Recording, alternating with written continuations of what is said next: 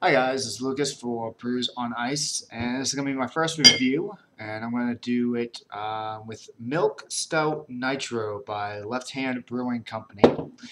Um, I've always wanted to try a milk stout, and I saw this in my liquor store, so I thought, hey, let me give it a shot. And it's pretty cool. I like how it has this thing on the back. It says, you want to enjoy it at 40 to 45 degrees Fahrenheit in a pub glass. I don't really have a pub glass, but I do have a glass. And what you want to do is you want to pour it hard. You don't want to pour like other beers. You don't want to pour it like that. You want to just pour it in there. And that's going to allow the foam to come right up nice and smooth. So let's give this bottle a crack open. There we go. And now let's go ahead and pour it. Like I said, you want to pour it hard. And as you can see it fermenting up. Get all the nice, smooth bubbliness going. Still fermenting. You want to let that sit for a bit.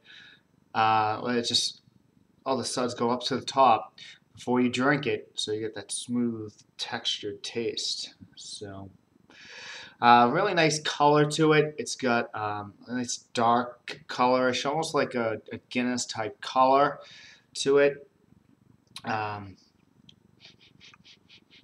Smells nice and I get like a mocha type smell to it a little bit, a little chocolate. Let's give it a shot.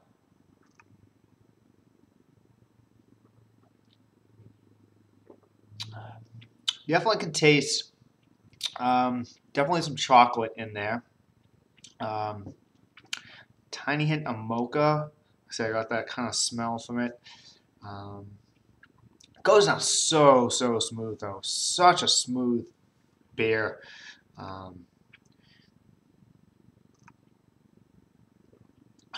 yeah, goes down really easy for a milk stout.